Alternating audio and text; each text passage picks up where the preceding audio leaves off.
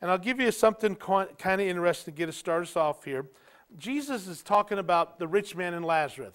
And Lazarus is wanting him to, or the rich man is wanting Lazarus to go back and send the message to my 5 brothers, lest they also come to hell.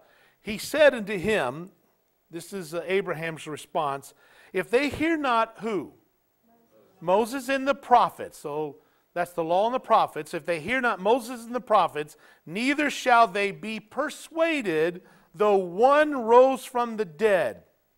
Literally, Jesus is talking to the Pharisees about what would happen even after his resurrection. Because ultimately, they wouldn't believe Moses and the prophets, because Moses prophesied and the prophets prophesied of Jesus, the Messiah. Now, Moses taught something very clearly in Genesis, that the earth was destroyed by a flood. Now, understand this is real basic, but it's going to get something really interesting. The Bible says because they would not believe Moses, neither will they believe if they believe Jesus.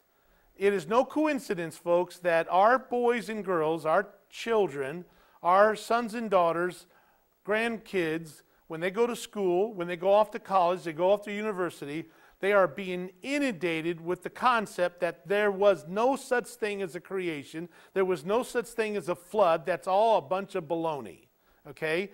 Now, why is that being taught? Well, because if they can deny Moses, they won't believe Jesus.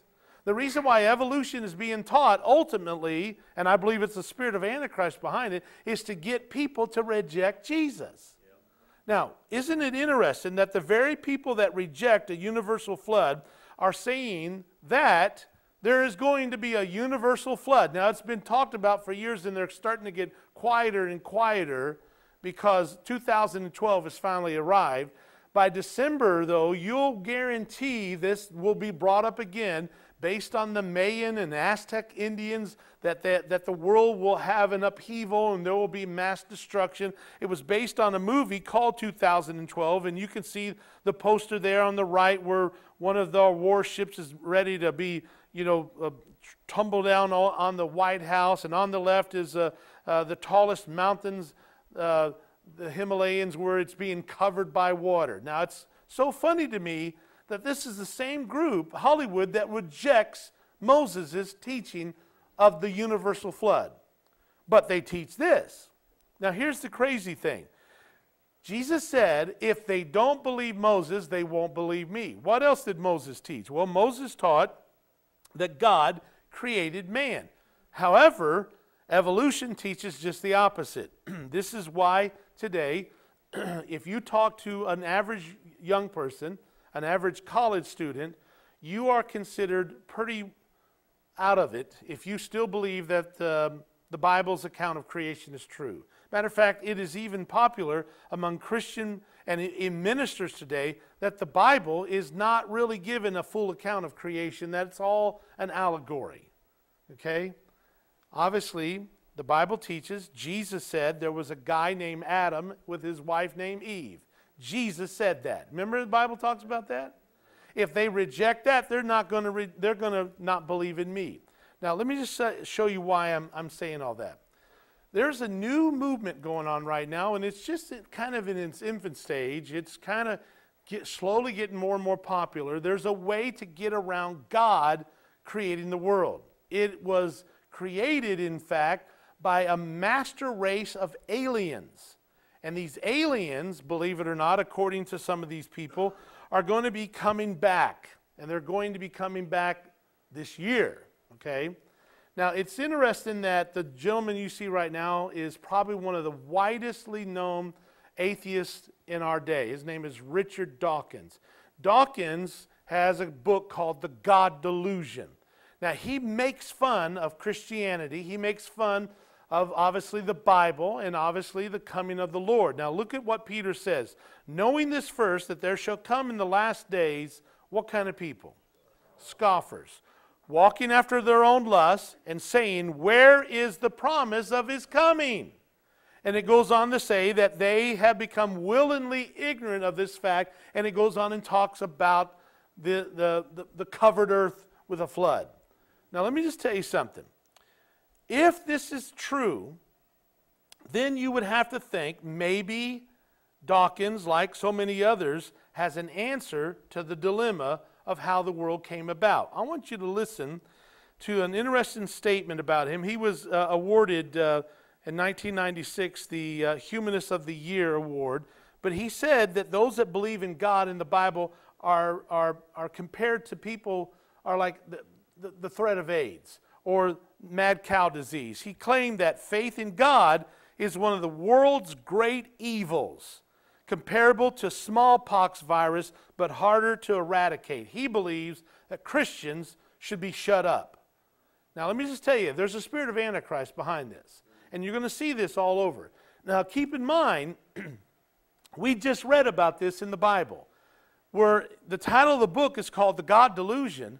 We just read it a moment ago. Remember what it says. It says, because they receive not the love of the truth, that they might be saved. For this cause, God shall send them strong delusion. Right there in that verse is God delusion.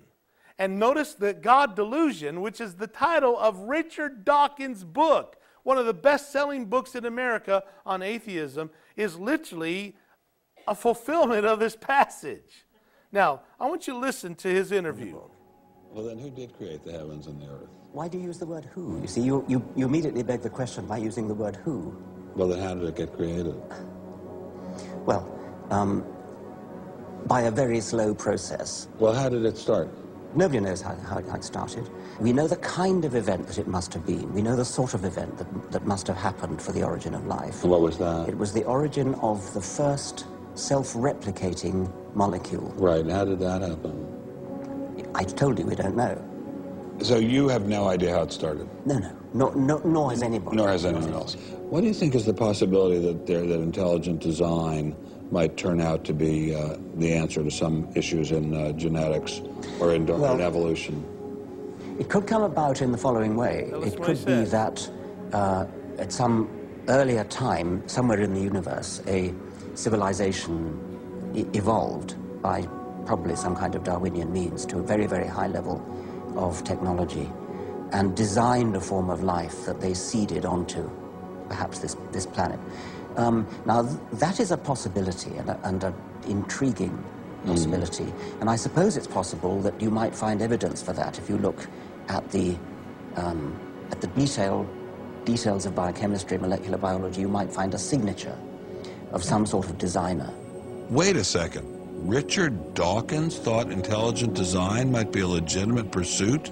And that designer could well be a higher intelligence from elsewhere in the universe. Well, but that higher intelligence would itself have had to have come about by some explicable or ultimately explicable process. It couldn't have just jumped into existence spontaneously. That's the point. So Professor Dawkins was not against intelligent design, just certain types of designers, such as God. So that Now, I want you to think about what you just heard. This is a man who is massively interviewed around the world.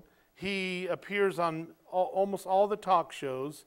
He is consulted constantly by the major networks, and he is looked up to and admired by atheists all over the world.